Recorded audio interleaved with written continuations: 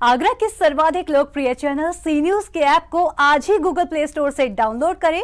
सी news channel के YouTube channel को भी सब्सक्राइब करें और हाँ, बेल आइकन को प्रेस करना ना भूलें।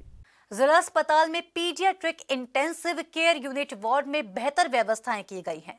यहां कोरोना की तीसरी लहर के दौरान अगर बच्चे संक्रमित होते हैं तो उनके बेहतर इलाज की सभी सुविधाएं मौजूद हैं।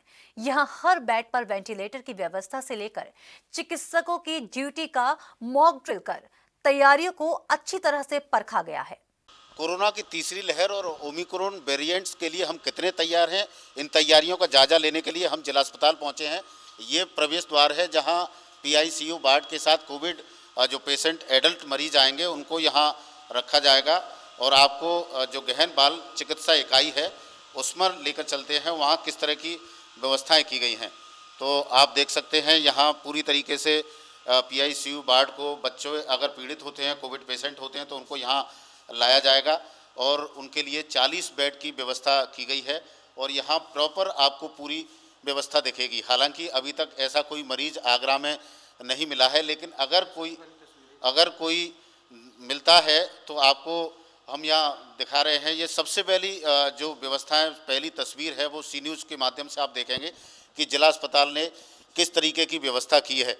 अगर तीसरी लहर आती है और कोई बच्चा यहाँ कोरोना से पीड़ित होता है तो उसके लिए आप देख सकते हैं ये यहाँ बेड्स हैं, उनके लिए ऑक्सीजन की प्रॉपर व्यवस्था है, हर तरीके की यहाँ आपको इंस्ट्रूमेंट दिखेंगे।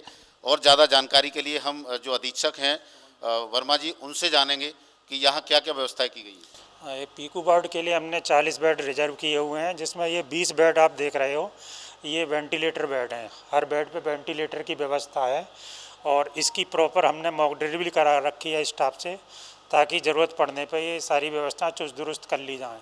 तो 3 बार इसकी मॉक ड्रिल हो चुकी है और साथ ही 20 बेड हमारे बिना वेंटिलेटर के हैं, जो हमारे ऑक्सीजन से तो सपोर्टेड हैं, जिसमें ऑक्सीजन कंसनट्रेटर है और ये सेंट्रल पाइपलाइन है ये है, और 20 बेड हमारे एडल्ट के लिए भी आरक्षित हैं। आप दिखाते हैं कि पूरे वेंटिलेटर युक्त हैं, यानी कोई गंभीर मरीज आता है या कोई नौनिहाल गंभीर रूप से पीड़ित होता है, कोरोना के ज़्यादा लक्षण उसमें होते हैं, तो आपको यहाँ दिखेगा कि पूरे यहाँ 20 जो वार्ड, इस वार्ड में 20 बेड हैं, तो इन सब के लिए वेंटिलेटर की व्यवस्था है।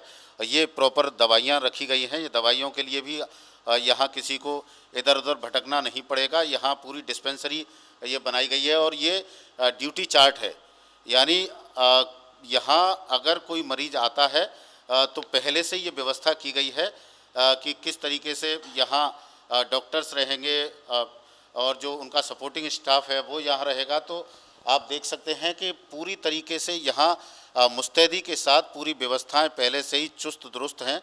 जिस तरीके से कोरोना की दूसरी लहर आई थी उसमें हमें ऑक्सीजन के साथ वेंटिलेटर की भी किल्लत हुई थी, लेकिन इस बार पहले से ही जो किल्लत थी, किल्लत से हम आत्मनिर्भरता की ओर बढ़े और इसी का ये नतीजा है कि जिला अस्पताल में पूरी माकूल व्यवस्था की गई है। अगर कोरोना की तीसरी लहर आती है और नौनिहाल पीड़ित होते हैं तो जिला अस्पताल पूरी तरीके से तैयार है। जिला अस्पताल से अपने साथी अनिल और इंद्रजीत के साथ विजय बघेल, सी न्यूज़ आगरा।